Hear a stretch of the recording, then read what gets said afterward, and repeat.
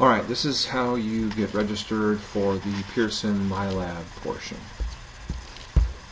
Go to this address, Pearson, MyLab, and Mastering.com.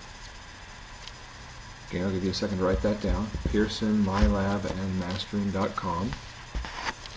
Once you're there, click on Student. You'll need to enter the course ID. Now the course ID I'm using here is for an old course. I will have given you the course ID for our current course, so just change it accordingly.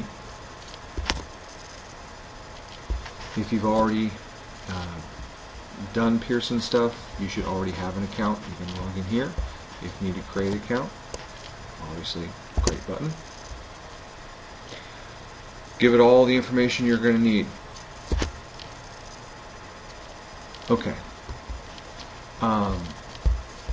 If you have an access code, obviously you click here. If not, you can pay here. I know some of you are panicking saying you don't have an access code. If you need to get a temporary access code, it's right down here. Get temporary access without payment for 17 days. Are you sure you want temporary access? Click yes.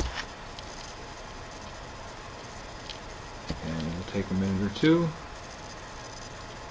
And there you go. Go to the course. Here's our course. Again, if you're doing this for a later class, this name is going to be different. This is going to be different.